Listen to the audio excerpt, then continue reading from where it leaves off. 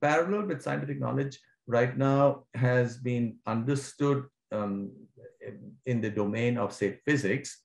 But now people are also recognizing that this is what will open further doorways of understanding in psychology itself, because psychology has been more a kind of a machine paradigm, right? You have input and then output. You have stimulus and then you have response. And the individual has been taken out of it. And Correct. in fact, this is a crisis of psychology. Where is the individual? Where is freedom? Correct. And this is also a crisis of medicine, because in medicine, allopathic medicine, there's no room for the mind.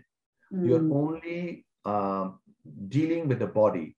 And what's happening right now is that 60, 70, 80% of medical research cannot be replicated. This is called the reproducibility crisis of modern medicine. And probably, and there's also the placebo effect.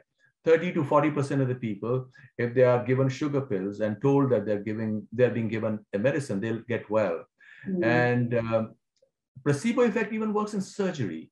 If the patient is told that surgery is being performed and the doctor just makes an incision and does nothing and then closes the incision, the patient gets well also, 30 to 40%. Very interesting. Yeah, this is incredible. And this is the frontier of medicine right now.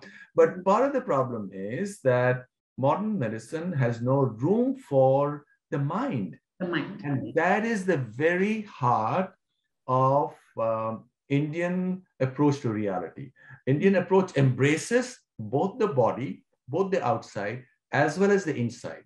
And that's what's required for sciences as well. And that's the reason why, you know, a lot of thoughtful people are saying that the next fundamental change that will take place in the sciences would be informed by all these Vedic ideas.